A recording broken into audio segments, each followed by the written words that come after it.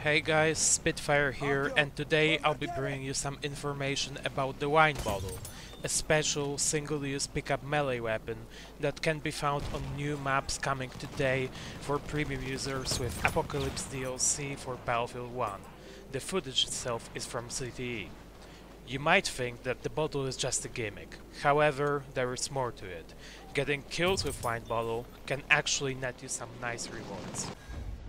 The biggest reward is the broken bottle. This 35 damage melee weapon is unlocked by getting 5 wine bottle kills, although it might not seem obvious at first, as the assignment says display a reckless disregard for the finer things in life. Also, first wine bottle kill will unlock Alcohol in the Trenches codex. For more dedicated players, I have some good news. After some very serious research, I have confirmed that the wine bottle, as you can see, has a service store. Yep, that's a thing. Now, the most important thing is to know where the bottles are. On Passchendaele, there are 7 you can find. The first 5 are in a bunker on B flag, 3 on green box, 2 on wooden boxes. The 6th bottle is lying on the floor in a destroyed bunker, near the edge of combat area between D and E. The final bottle is on a table located about 80 meters to the east from E flag. 3 trench lines meet next to it. On some, you can find 3 bottles, on B, C and E. As you can see, B bottle is located at the back of ground level of the windmill. Bottle from C flag lies on the floor in northeastern corner of the house. Finally, the 3rd bottle can be found next to the intact machinery on E flag. Caporetto gives players 4 bottles to find and use. First one of them can be found on the edge of the trench next to D flag. Sometimes it's on top of it, sometimes on the bottom. Second bottle is on C flag. To find it, you need to search next to northern edge of the bridge. Final 2 bottles are both next to B flag. One of them is in front of the statue north of B, and there's also a Livens projector next to it. And another is lying next to a bench and gramophone, just past the south edge of the flag area. Once you get the bottle, you should know what to do and not do with it. First things first, wine bottle is a melee weapon that does 100 damage and disappears about half a second after you hit your enemy, giving you just enough time to make one more quick swing after the hit.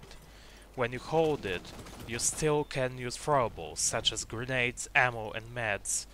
Put the gas mask on or swing, but not hold, your normal melee weapon without losing the bottle. However, if you use anything else from your inventory, pick up an elite kit or enter a vehicle, you permanently lose a bottle, as you can see here. If you got killed while holding the bottle, you still might recover it.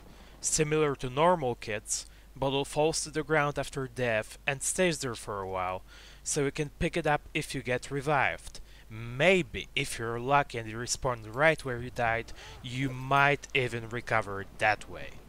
But that's a low chance gamble.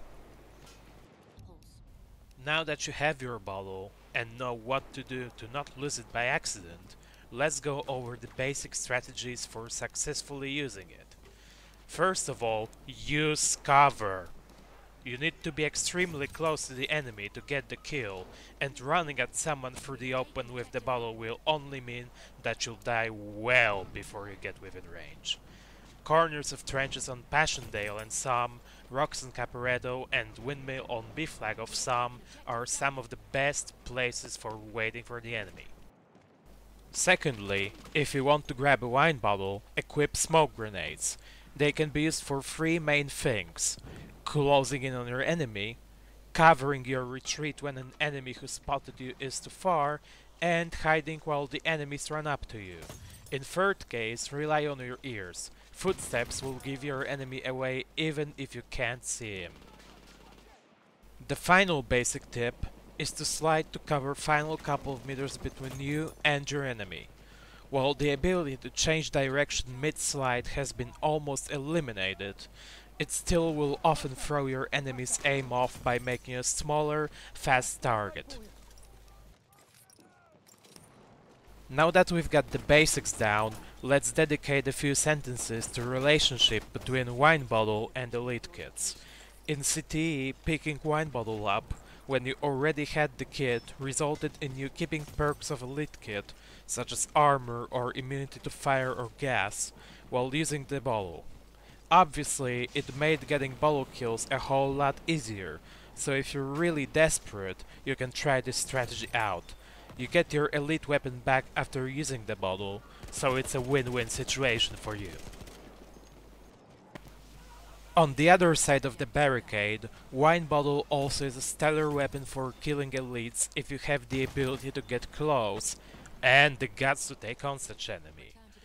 Thanks to being able to get 2 rapid swings on one target, killing enemy elites becomes a real possibility even with their armor getting in the way. However, be careful.